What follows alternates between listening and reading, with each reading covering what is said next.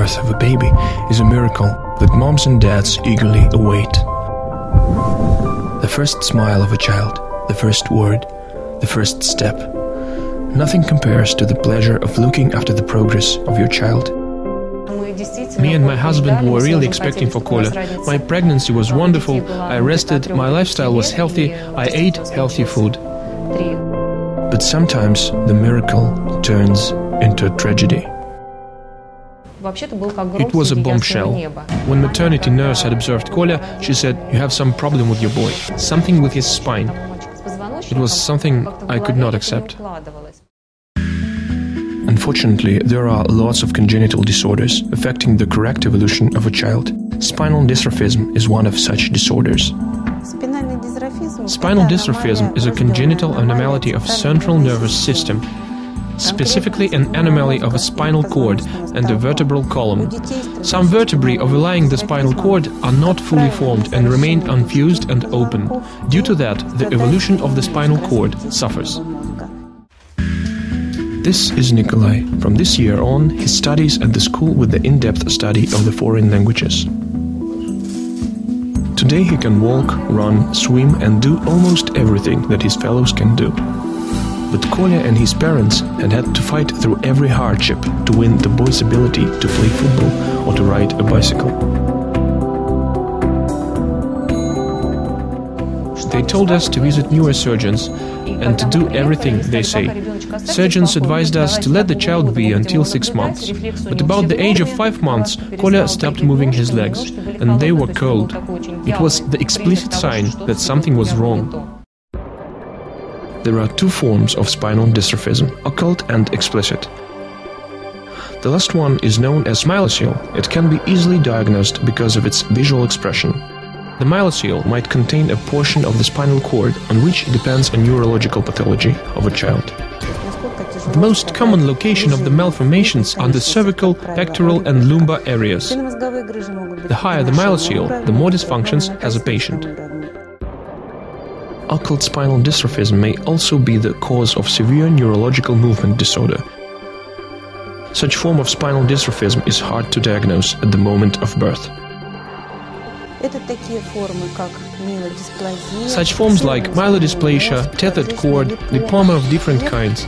As an example, tethered spinal cord syndrome. A part of the spinal cord is tethered in a spinal canal. It does not grow with the child.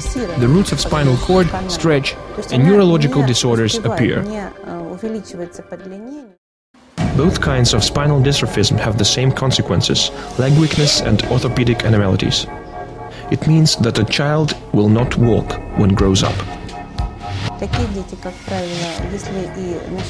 If such children even start to walk, they do it defective and later than their fellows. Or they never walk and stay chair-bound for a lifetime. Besides, they have bladder and bowel control problems. The first step to healthy life is an operation. But in spite of the technological advancement and modern technique, the congenital anomaly of the spinal cord cannot be totally cured.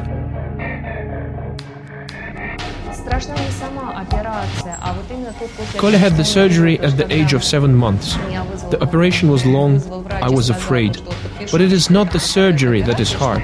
The rehabilitation is much harder. The surgeon came to me and started telling about the consequences of the operation.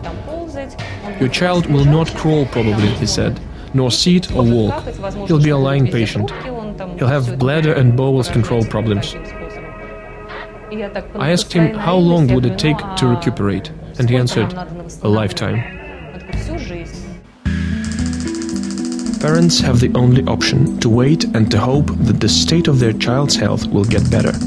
But there is a question: if the surgeon succeeded, why the problems remain? It appears that even the successful operation does not guarantee that the child will walk. The problem is about rehabilitation. What to do with these children after the operation? How will they recuperate? What kind of movements will they be able to do?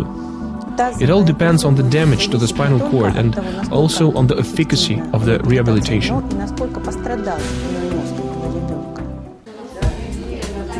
After the surgical intervention, children with spinal dystrophism need lasting medical rehabilitation because of the damaged spinal cord. As a result, these children start to crawl, sit or walk later than their fellows, or do not start at all. Specialists of the rehabilitation center Огонек are ready to help. At this center, children with the different neural system disorders, including the patients with the occult spinal dystrophism, are taught to move. Success depends not only on the integrity of the spinal cord tissue, but also on the timeliness of therapeutic intervention. We met Коля Шульга several years ago, at 2009. He could only walk with the support on both hands, he could not walk singly. He could not stand straight, he had bowel and bladder dysfunctions, leg weakness. The spinal dystrophism often causes another serious problem: hip dislocation. The reasons of it are leg weakness and disturbed trophism. It is extremely difficult to teach children with dislocated hips to stand by themselves. They need correct orthopedic care. However, there hadn't been a way to help such children for a long time. Massage, therapeutic exercises or physiotherapy had been fruitless. Only another operation could have put it right.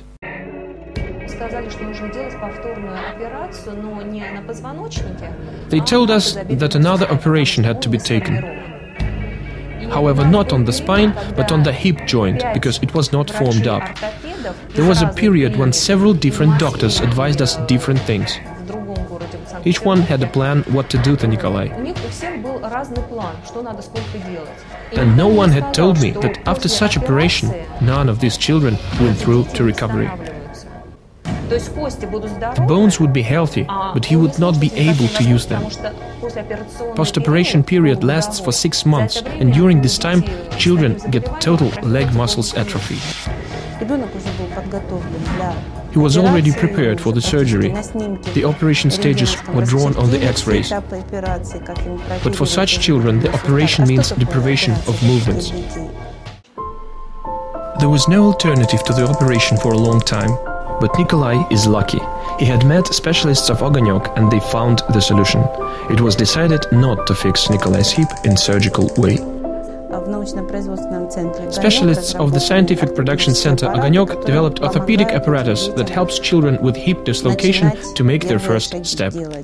So the urgent operation was not necessary for Nikolai, and for the boy and his mom, hard everyday work began. The main task was to learn how to walk. Just putting the apparatus on is not enough. It is necessary to perform exercises every day. Once in 6 months, a child is getting through a rehabilitation course. During this time, the specialists of the Огонек tend to a child. They teach him to move. The patient's brain needs some time to get used to the new experience. Every time the child gets a homework in order to solidify the new skill, and then the next stage of the training begins.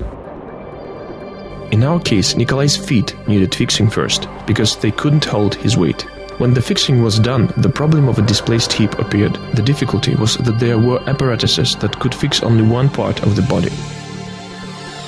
But for Nikolai it was necessary to join several devices in one. The apparatus for the whole leg, we call it biomechanical rotary correction apparatus. We created this device. One part of it works for the hip abduction, and for the correction of the whole leg is another part. They are joined together. The child is comfortable, nothing hampers.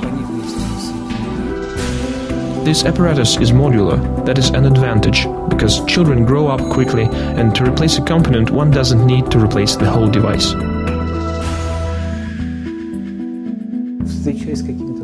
Facing the problems, we try to solve them by changing the construction of the device. We try to improve it for the comfort of our little patients. The Огонек's technical innovation gave chance to many children, and to Nikolai too. He was the first to test the device. However, in the very beginning, Nikolai and his parents had faced the problem. Constant contact to the new apparatus had caused the appearance of the trophic ulcers. It took a long time to solve the problem, but difficulties could not stop parents nor doctors. After the ulcers were cured, the device was upgraded again. It was fit up with soft layers. The discomfort was made away. Nikolai's mother was enthusiastic in trying. Although we promised nothing, we didn't say Kolya's going to stand up and run tomorrow. We couldn't even imagine that. It was the approbation. Nevertheless, we've got the wonderful result. Our goal is to teach him to move without the adult's help. We parents are not immortal, and he must count only on himself. We think that walking is simple, but in fact it is a very complicated process. The nervous system controls the muscle work. Motor nerves send information from brain to the leg muscles, and if the system breaks down, it is very difficult to find feet. Difficult, but possible. The Gravistat Gravitone is a special suit designed by the specialists of Ogonyok. It helps the sick children to feel legs, but when the hip joints are not healthy, the suit cannot be used, because the hip condition might get worse. This apparatus is unique. Without it, a child with dislocated hip could not walk. The device was created after 25 years of research work. It was meant for the children with infantile cerebral paralysis. The invention has no analogues in Russia nor abroad. The development of such devices is an achievement that gets rehabilitation of spinal dystrophism patients on the new level.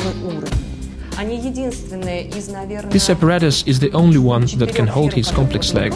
We tried 4 different devices and only this is light endurable.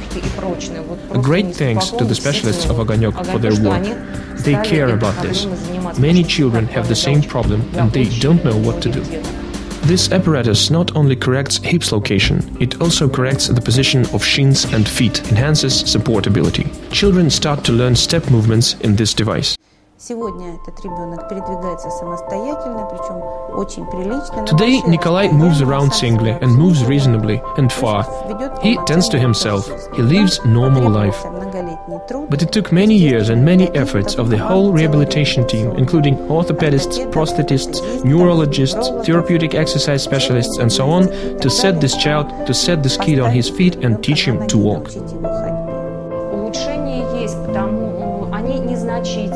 We have a limited improvement, but for me it's a great advantage of the same, because we're not stagnant, we don't roll back.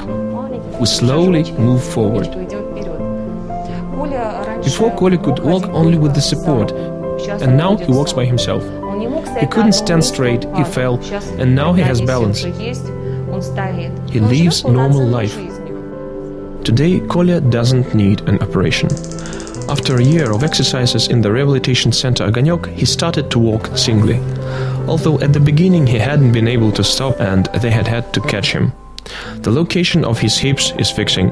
X-rays show great improvements. And yet his pace slightly differs from normal. He can walk. Every course of rehabilitation is fruitful.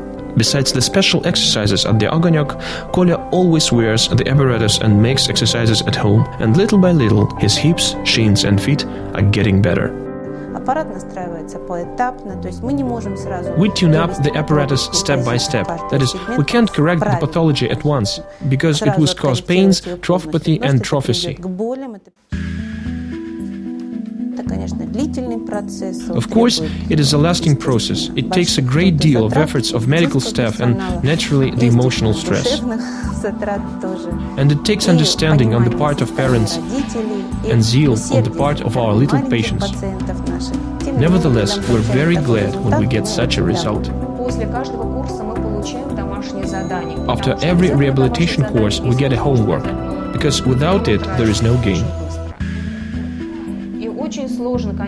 Of course, it's very difficult to put aside all the doings and say to myself, now you're going and tending to your child, you're going to give him some health.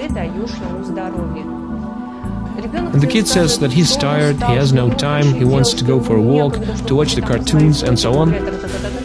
And you must put it all aside and make him and yourself work. Because if you don't do it, nobody will. Of course, the devices designed at the Ogonyok are not 100% alternative to the surgical service. It all depends on the patient's condition and diagnosis.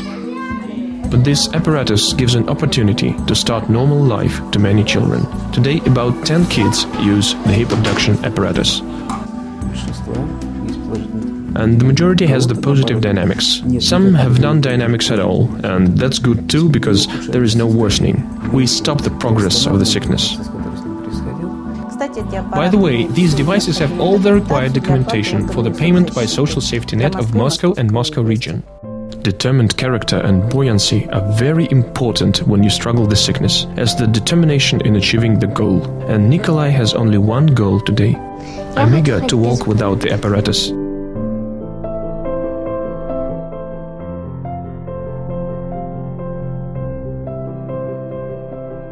I hope very, very much that we will kill this disease without the operation.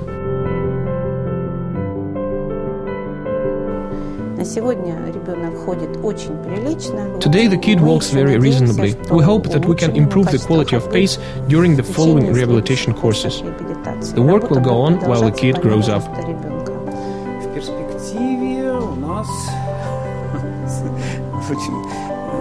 And we're eager to get rid of this device in the future. And I hope that we will do it.